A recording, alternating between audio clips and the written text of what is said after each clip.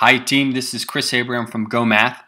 Today we're going to look at a problem that involves prime factorization and some core concepts in factors and multiples. It's number 105 on the FTCE General Knowledge Practice Test. Let's take a closer look. A principal is walking past a teacher's classroom and overhears him say the following.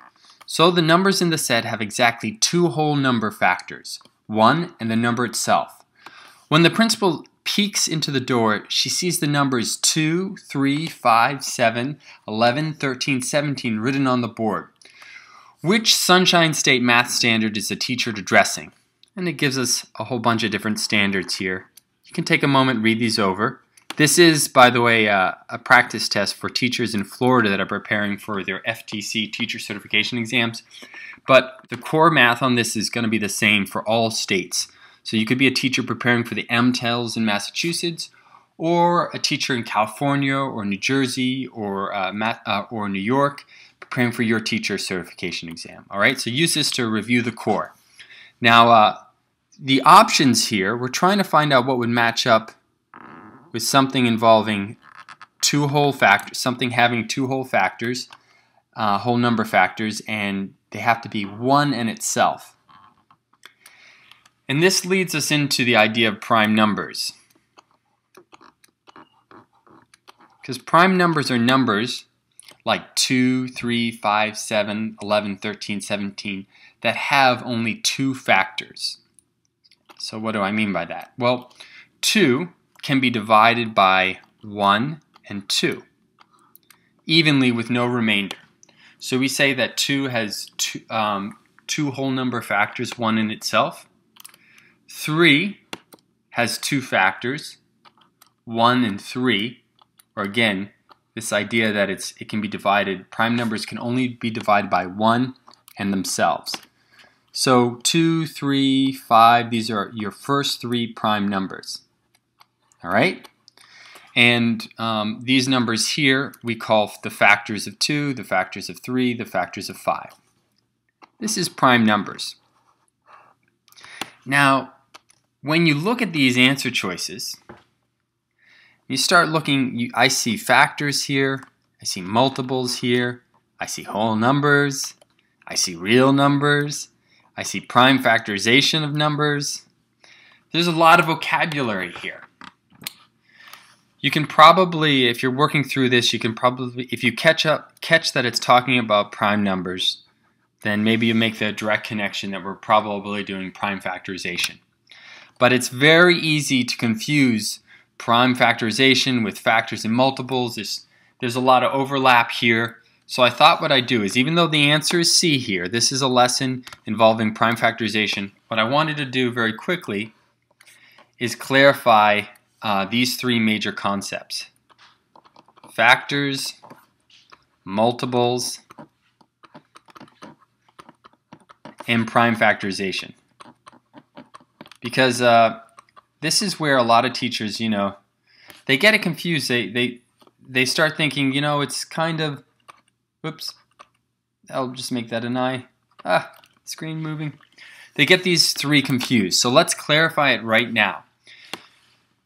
If we had a number like, let's say, 12, and I wanted to find out the factors of 12, well, I would use something called an upside-down rainbow. It's not a factor tree. It's an upside-down rainbow. And the way it goes is this. 1 goes into 12 evenly with no remainder, and 12 goes into 12 evenly, no remainder. Also 2 and 6, 3 and 4. So we could say 12, has, 6 factors. And the way I figured out the factors here is I used an upside-down rainbow to organize the factor pairs, and I came up with 6 numbers that go into 12 evenly. So 12 has 6 factors. Now let's say I wanted to find out the multiples of 12.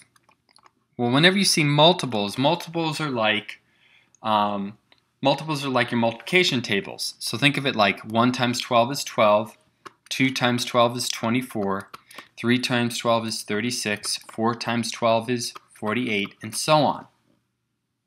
So multiples of 12 have to do with just listing the multiples themselves of 12 or whatever number you're given. Now this third one has the word prime number, and it has factor in there, and it can get confused with prime factorization, and it gets a little confusing here. But all we're going to do with prime factorization is we're going to write the number 12 and we're going to try and pick out the prime factors that make up 12. For example, 12, what two numbers multiply to get to 12?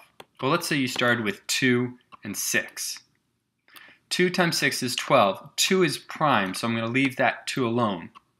These are connected by multiplication. Now, what two numbers, if you multiplied them out, what two numbers would get you to 6? 2 and 3. So 12 could be thought of as, right? We could think of it like 2 times 2 times 3. So the prime factorization of 12 we could write as 2 times 2 times 3. Or, just to have this other way of writing it, we could write it as 2 to the second times 3 to the first. That's a 1. 2 to the second times 3 to the first. Okay, let's just stop here for a moment. We had this scenario with this problem. It's talking in the language of the problem, it's talking about prime numbers. So when we do prime factorization, we're definitely looking for those prime factors that make up the number. So it makes sense that the teacher would review what a prime number is, because that's what we're going to be looking for. We're going to keep on dividing numbers until we get to their prime, and that way we can come up with a prime factorization of the given number. So this answer here is definitely C. But it also has these other concepts like factors and multiples, and I think it's good to clarify and how to find out factors of a number, and it's good to also know what multiples are and how to list the multiples of a number. All right? Team, I hope you found this helpful. This is Chris Abraham from GOHmath. Have a great day. Take care.